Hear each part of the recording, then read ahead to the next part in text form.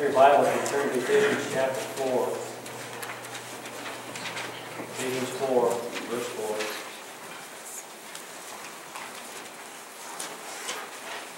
4. We're talking about foundations, and this morning we're looking at our one foundation, the number 1. Ephesians 4, starting at verse 4. There is one body and one Spirit, just as also you were called in one hope of your calling. One Lord, one faith, one baptism, one God and Father of all, who is over all and through all and in all. If we're going to discover God, which is our theme this year, then we have to be united in doing so. Some of us can't be over here looking for God, and some of us over here looking for something else. We've all got to be looking for God. In fact, I believe discovering God depends on us all being on the same page. A number of years ago in Canada, a 2-year-old girl wandered away from her neighborhood. It was a cold, wintry day, and her parents realized when she was gone that they needed to probably find her pretty quickly. And so they advised all the neighbors in the neighborhood that their daughter was missing and asked for their help. Well, the searchers saw some footprints in the snow, but there were a lot of footprints in the snow, and so they were all kind of going off their own way trying to find this little girl. And they did this pretty much the rest of the day, and it was getting close to dark, and one of the men suggested, why don't we all join hands together and go through the field as one, and maybe we'll find her that way. And so that's exactly what they did. They all grabbed hands, and they started walking through the field like that. Tragically, they found her. She was frozen to death, all curled up. One of the men said in anguish, "Oh, if we'd only joined hands sooner, then maybe we would have found her." Being united and working as one is important, but there is a difference between unity and unanimity. And we need to know the difference. Unity is when we're all on the same page. Unanimity is when we're all alike. Now, there's a big difference. Look at it this way. Look at it as an orchestra. Maybe our band over here. You know, they're all playing the same song, but they're not all playing the same instrument. They're playing different notes to make the sound good. And that's unity, because they're all on the same page. They're all playing the same song. Unanimity would be if they all had the same instrument and they all playing the same notes at the same time. Now that can make music, but it's not nearly as good as the music that's made by an orchestra that's united, playing different notes at different times to make the sound even better. In our text today, Paul is telling us that if we're going to discover God together, then we have to use the same sheet of music, same score of music. And that means that we may not all be playing the same instrument, but we're playing the same song. You see what I mean? That's unity. And that's what we must be about if we really want to discover God. Paul here gives us 7 foundation stones that make a solid foundation for us as a church that we can be united together in. The first one is one body. When Paul talks about the one body, he's talking about church. He's not talking about a local congregation as such. He's talking about the church that's everywhere. The church that's universal. The one body is made up of people everywhere who have obeyed the gospel, who have followed the commands of Christ. And, you know, you can see that not every local church is going to have the same order of worship. Not every local church is going to do things quite the same way. But we're playing the same sheet music. We're on the same song. We're playing the same thing.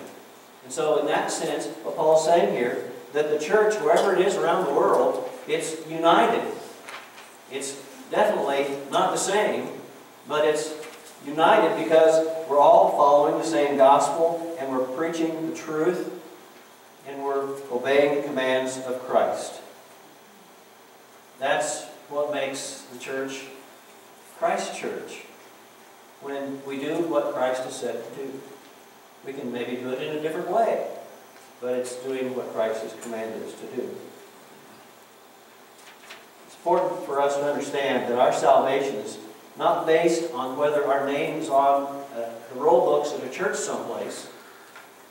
Our salvation is based on whether we are obeying the commands of Christ. It's that simple.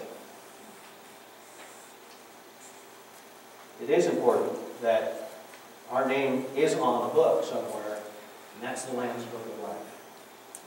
And if it is, then we are in that one body where Christ is going to return to take us all home someday. Paul also mentions one Spirit. There were many so-called spirits in the days of the early church. The same could be said, I think, for us today. There's a lot of spirits out there in the world. And people are following a lot of crazy things. The Holy Spirit, however, is what Paul had in mind. And that's what he was concerned about. The Holy Spirit has a specific role in the world today and in the church today. That role is to convict people of sin. And to convince us that when we're not doing something that's right, that we're correcting it, and making it right. The Holy Spirit is the comforter that Jesus promised us before he went back into heaven. He said he would be sending us the comforter. And he told us what this comforter, this Holy Spirit, was to do. He said the Holy Spirit is to guide us unto all the truth. And that's exactly what he did. John 16, verse 13.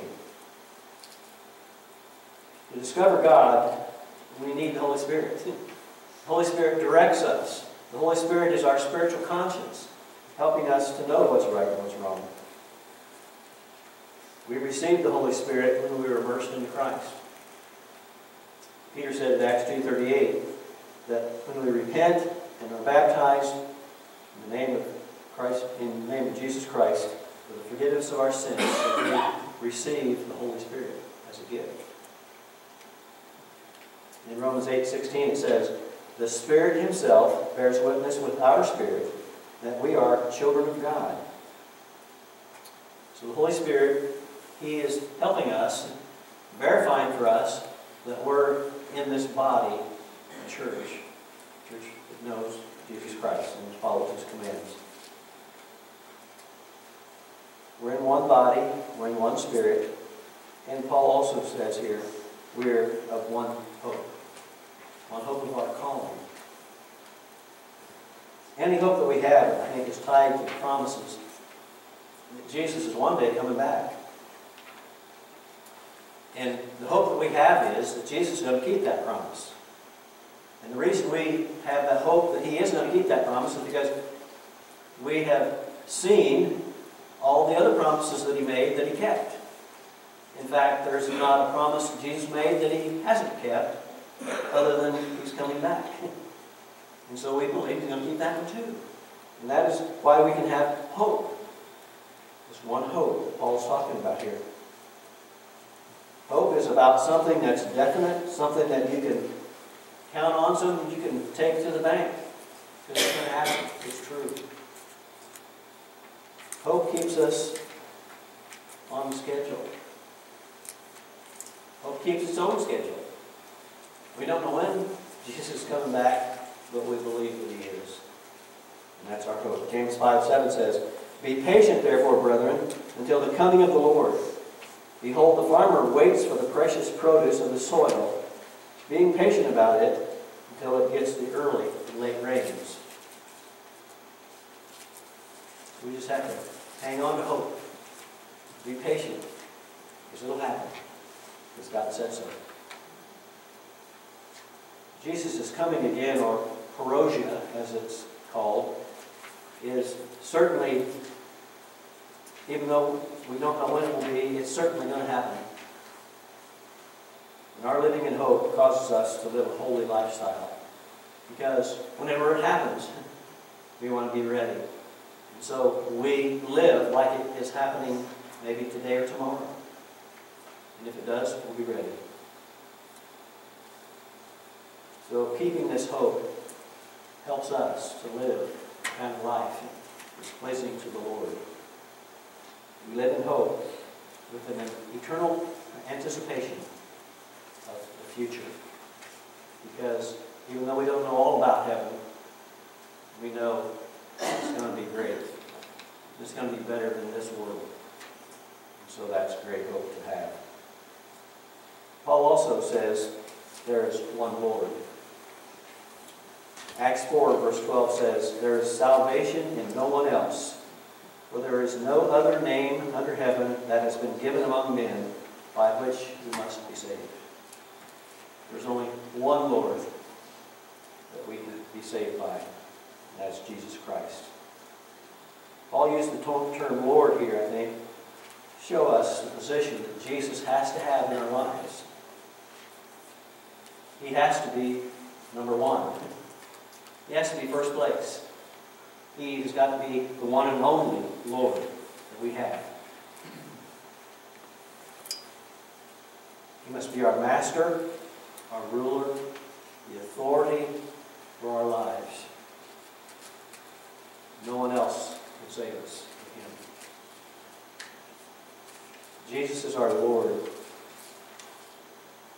That's His name. We call Him Lord. He's also Christ, our Messiah, our Savior, the one who went to the cross for us. That's His title. In the Roman world, there was peace, the Pax Romana. They brought peace to all the world, pretty much, that was known. The Romans had a way of doing things that when they conquered a country, brought peace to that country, they took all the gods and the idols of that country, and they had a special place for them in the Parthenon. And that way, any of the citizens from that country, they could go to the Parthenon, and they could go in there, and up on a shelf somewhere, I assume, they would find their little idols to their gods.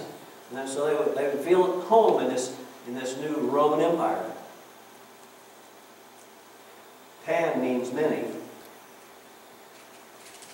They would realize that there was all kinds of gods here that could be worshipped. All kinds of idols that you could give your allegiance to. But there's something interesting. The Romans had a problem with the followers of Jesus Christ. In fact, when the followers of Jesus Christ were arrested, oftentimes they were arrested for being known as atheists. Because they wouldn't recognize any of those gods. And so they figured they didn't recognize anybody. They did recognize, however, they had one Lord, and that was Jesus Christ. Making Jesus your Savior, that's the easy part. Making Him your Lord, that's the hard part. You know, making Jesus your Savior, that's a very special one-day, one-time thing. Making Him your Lord is something you have to do every day. Every day you get up, you have to decide that the boss of me is going to be Jesus, the Lord. He's going to be the one in charge. He's going to be the one calling the shots. He's going to be the one who has all the authority. He's going to be the one who helps me make my right choices. And that's not always easy, because we find ourselves getting in the way. And He slips out of being the Lord because we take over. So making Him Lord, that's the tough part. That's where we struggle, but that's something we must do. If He is our Savior, we also must make Him our Lord by obeying what He said and doing what He's commanded us to do. He's not only our Lord, but Paul talks about Him being the one who has given us this one faith. One faith that we are following. There's only one way. There's only one faith. There's only one life in this foundation. And we must make sure that it's ours. God revealed this one faith to us in His Word. And it contains the doctrine, the truth, the things we must believe, the things we must obey, the commands we must keep. The body of all that we believe is called our faith. And we're always building on this faith. You know, remember the story Jesus told about the mustard seed? If we have faith just as tiny as a little mustard seed, that can grow into a great big tree. I see us as maybe having different stages of growth, but we all started out with a little bit of faith, like a mustard seed. And now we're trying to nourish that faith. We're trying to encourage that faith to grow, to become a tree, become even more than what it is now. In Jude, verse 3, Jude only has one chapter, but verse 3 it says, "Beloved, while I was making every effort to write to you about our common salvation, I felt the necessity to write to you, appealing that you contend earnestly for the faith, which was once and for all delivered to the saints." That word contend, interesting word. It means we are giving all-out effort to build our faith, to make our faith what we envision it to become. You know, I don't know about you, but I'm not there yet. I'm not the mature Christian I want to be. I'm further along than I was, but I'm not there yet. And so I'm contending earnestly for this faith, because it's that important to me. He also says, which was once and for all delivered to the saints. That's a pretty important phrase there, because what that means is that what we got in our Bibles is all we need. There isn't going to be any more delivered to us that we need. We've got it already, and it's all we need. One faith that we're supposed to be growing in. 2 Timothy 2:15 says this, "Be diligent to present yourselves approved to God, a workman who does not need to be ashamed, handling accurately the word of truth." See, this faith has been handed down to us. It's a very special faith. We must guard it, we must keep it, and we must pass it on to others. That's how valuable it is. The word workman there, I don't know what you think of, but to me, when I hear that word, present yourself approved to God as a workman, that means I got to do something. I can't just sit back, and wait for Jesus to come. I got to do something. I got to be working. I got to be using this faith so that I share it and give it to other people. So one faith is pretty important. He also talks about one baptism. I think this is the baptism that Jesus was talking about in Mark 16:16. Jesus said, "He who has believed and has been baptized shall be saved, but he who has disbelieved shall be condemned." You know, when the early church started, there were many baptisms around. Baptism was looked at as an initiation rite. And so you might be baptized just to get into some club or group or something. But there's only one baptism that saves you. And that's the one Paul is talking about here. He is saying that baptism that saves you is immersion. Acts 2:38 again answers the question that people asked on the day of Pentecost, what shall we do to be saved? Peter said, repent, and let each of you be baptized in the name of Jesus Christ for the forgiveness of your sins, and you will receive the gift of the Holy Spirit. That's baptism Paul was talking about. It saves us. Same baptism Jesus was talking about. That if we believe and are baptized, we shall be saved. There was only one baptism that the Bible gave, that we received the Holy Spirit. And that's the one he's talking about here. This baptism is the only one that contacted the death, burial, and resurrection of Jesus. Because immersion, baptism, is dying to your sins and being buried in water and then rising up out of that grave. So it's a picture of the death, burial, and resurrection. That's the one baptism he's talking about here. And the last of these 7 foundational stones that he talks about is one God and Father. One God and Father. We're all brothers and sisters here today because we have the same Father. When we accepted Jesus Christ as Savior, that made God our Father. And Jesus our brother. There are not many gods, and there are not many ways to heaven. There's only one. Our God is the one in 3 persons. You know, the Trinity is here in this passage of Scripture, even though the word Trinity is never found in the Bible. Father, Son, and Holy Spirit is seen here. Interestingly, Paul says in verse 4, there is one Spirit. Okay, there's the Holy Spirit. One of the 3 parts of the Trinity. And he also says in verse 5 that there is one Lord. Talking about Jesus. So there you've got the Holy Spirit, and you've got Jesus the Son. And then here in verse 6, he talks about there is one God and Father of us all. So you've got the Father, Son, and Holy Spirit here in this passage. Telling us that, yes, the Trinity certainly is important. This passage ends in verse 6 by saying that God is over all, He's through all, and He's in all. He is the one God, one Father, who we need.